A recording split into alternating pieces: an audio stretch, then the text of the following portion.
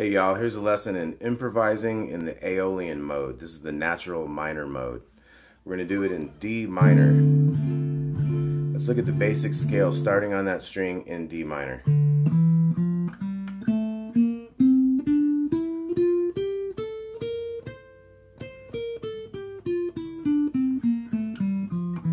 Now we can add these notes down here if we want. And that is what's known as the third position of the major scales. If you need to know more about major scales, I've got a video on that. Check it out. I'll put a link up here. But this is the third position of the major scales. This is the D. That's our root, basically. This is kind of the starting point of this progression in this key, this tonal center. So what we've got here is 5, 7, 8 on the A string, 5, 7, 8 on the D, 5, 7, 5, 6, 8, 5, 6, 8. And then 8, 6, 5 on that bottom string, if you want to add some notes to that. Now, so that is what's known as the third position of the major scale. So if we come back here to this lower one, we're also going to need to work out of this area. This is the second position of major scales. That's actually the Dorian mode of the second scale. We're in the key of F when we're in this D minor tonal center. This is the sixth chord of that key.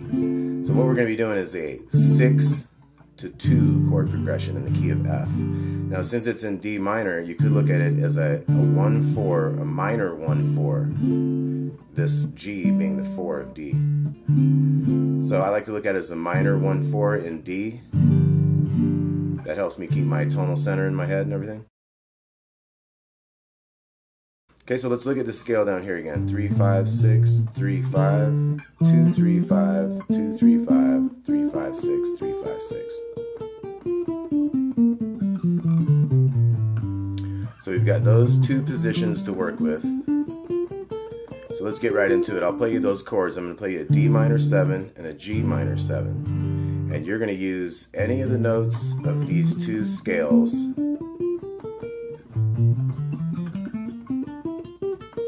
And improvise a little bit over those two chords and see how it goes. And then we'll worry about arpeggios and things like that right after this, okay? 3, 4.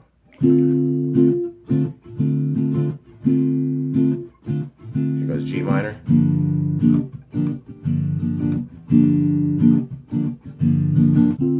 Okay, so I'm going to solo a little bit just using that scale.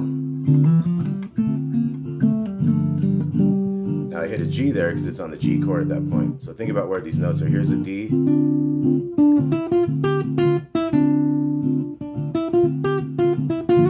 There's a G right there. It's going to match your G chord.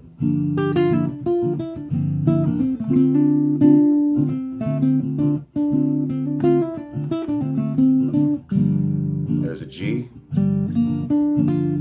That's part of a G minor arpeggio there. That's part of the D minor arpeggio.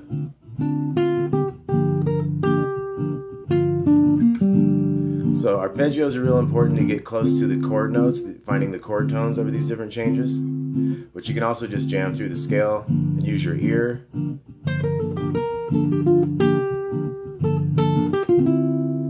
That note sounds kind of cool, but that one is more to the chord. Now listen to this one. That one's not in the chord. That one was. That one's in that chord too.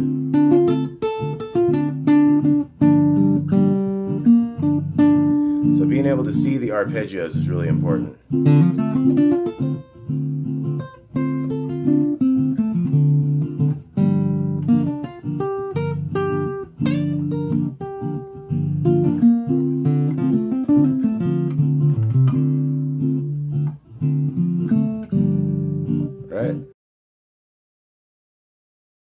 So you guys give it a shot.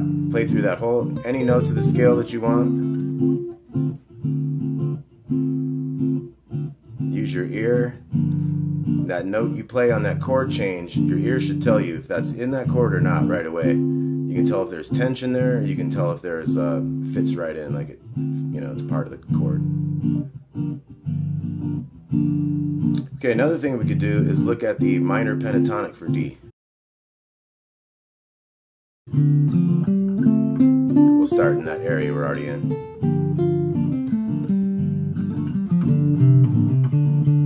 So that's going to be 5, 8, 5, 7, 5, 7, 6, 8, 5, 8.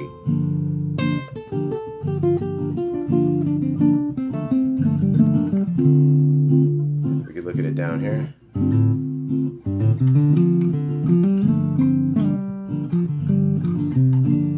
Now this one here was the 4th position of our minor pentatonic positions. So this would be the 3rd. The one that's got those 3 in a row.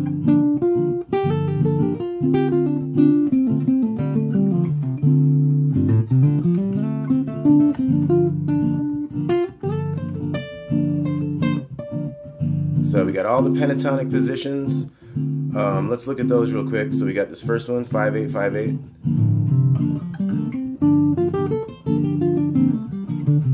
That's kind of our, I'm calling it first, it's really the 4th, but this is our area we're working out of, so that's kind of like our number 1 position for this context. Now let's look at this one again.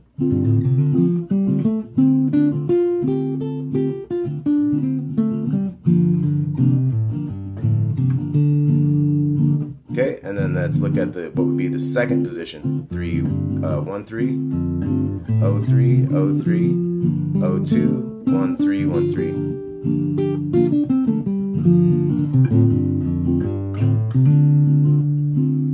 Okay, then we're going to look at the 5th position. It's going to be on the 8th fret. 8, 10, 8, 10, 7, 10, 7, 10, 8, 10, 8, 10.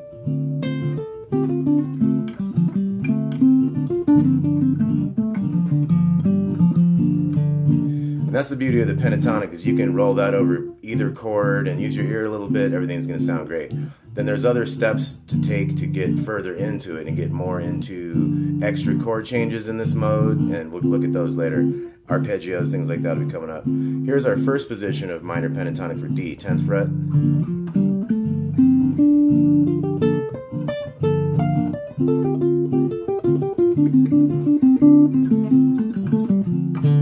So how about you guys take a little gander on that? You got 5 different pentatonic positions to try. Go for it.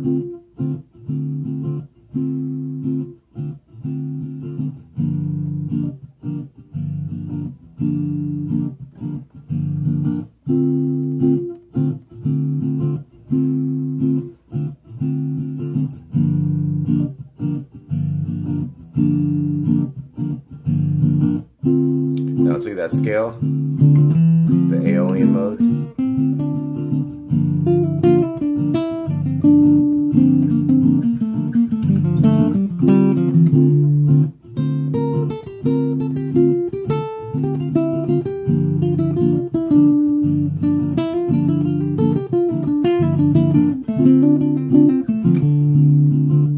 Okay, we're going to look at these arpeggios now. So we got the D minor 7 arpeggio.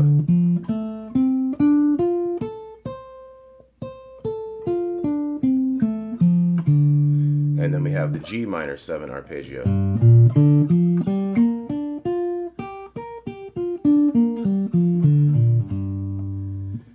Okay, so we got those 2 different arpeggios. Like I said, if we want to look at the G minor arpeggio up in here, 5, 8 on the D, and then we got 7, then 6, 8, 6. You could hit the 10 if you want. So instead of having to jump back all the time, it's good to be able to see both arpeggios within the same area. Say if we were down here, we're looking at the G minor 7 arpeggio.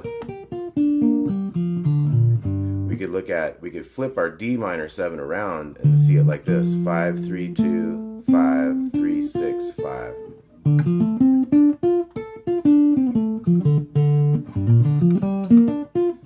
That way they'd both be in that same area there. Now up here, we could do the 10th fret. We got our D minor 7, we got our G minor 7 right there next to it. So obviously you see these enough and you're going to remember them. You're going to be able to do them in whatever chord, whatever key, whatever place. So I want to do one more thing with this. I want to I want to add 2 chords to our progression.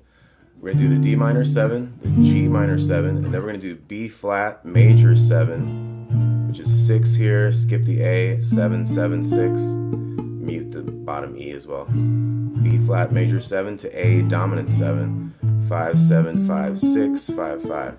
And we have different arpeggios for those. So we got B flat major 7 arpeggio, 6 on the big one, and then 5, 8, and then 7, 8, 7, 6, 5, 6. You could also add that one if you want.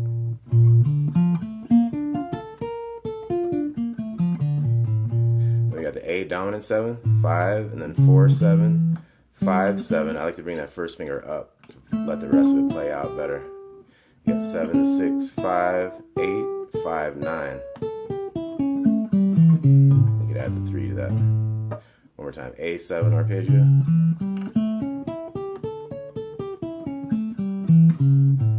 Back to the D minor. Okay, so one more time. We got D minor 7. Here's its arpeggio. G minor 7. Here's its arpeggio. We got B flat major 7, A dominant 7, and back to D minor. So let's get these chords going. 2, 3, 4. We're going to do 4 bars of D minor 7, G minor 7, back to D minor 7, and then we're going to have the B flat to A chords, B flat major 7 to A7, D minor 7, and then we do those 2 chords again as we turn around. Okay, so now we got this progression going. Did you notice how that 6 didn't sound too great over that? That 5 and 8 did. So that's things your ear can tell you. That one sounded a little out of place, right? That one doesn't sound too good. So you find the little notes that sound great at the time, and the ones that don't, you learn to avoid some, and you learn to play off some. And some you will avoid until it's a moment that it is in the chord, and then you drop it down and it sounds great. So if I'm in the pentatonic there, I'm not going to hit any of those weird notes. I'll go to G. Think of the G arpeggio a little bit.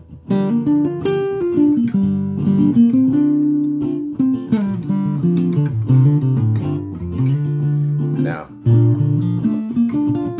that's where an arpeggio can really help you, because you're going to that different chord that's got a lot of character to it. You want to be able to bring out the chord tones of that. The rest of the time you can do your blues kind of stuff, flat fifth. But when you get to that next chord, see, that wasn't in the pentatonic, but it's in the G minor 7 arpeggio, so that's going to use.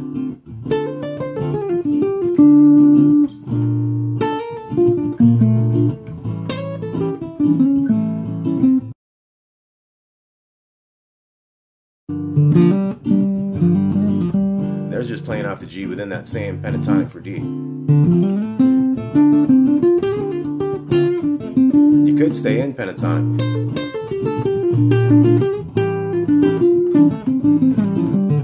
Not even worry about the changes.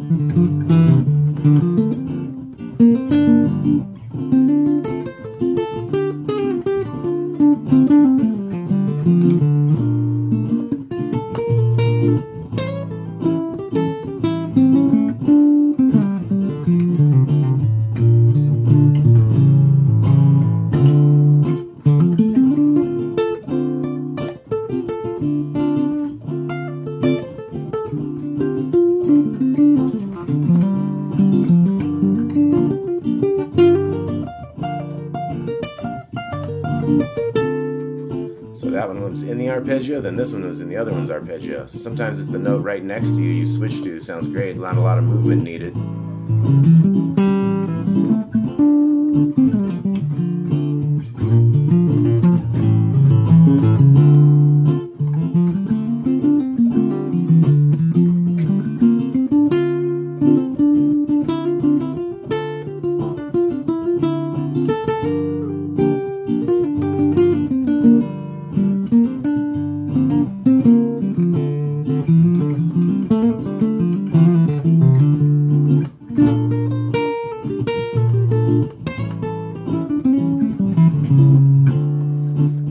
gets into that A7, you actually bring in a different note than the scale normally has. So remember how the scale had 5, 6, 8, and then to the 5? Well, we have a 4 in here now all of a sudden. That's a modulation. That goes into the harmonic minor mode for a quick second there. Our scale notes, we're using these notes, they start including that as part of that arpeggio.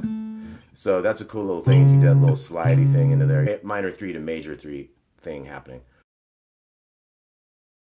3, 4. You can do minor pentatonic. You can do the whole scale of the Aeolian mode. You can be thinking of arpeggios. You could still be in the minor pentatonic for D right now, but just kind of think of the G a little bit more right there. And on these changes, you can go to the arpeggios, but you can also just stick into the blues scale.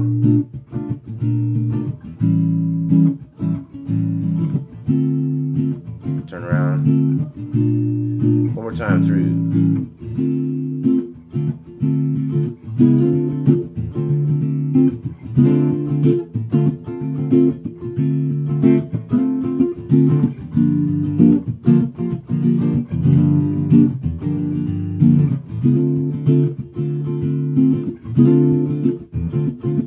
There's a couple different B flat major 7 A7.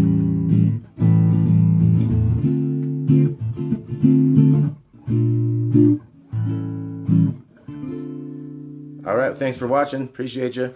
Like and subscribe if you dig it. Damon Wood. We'll catch you with more. Let me know in the comments if there's any questions you have, anything I skipped or didn't fully explain.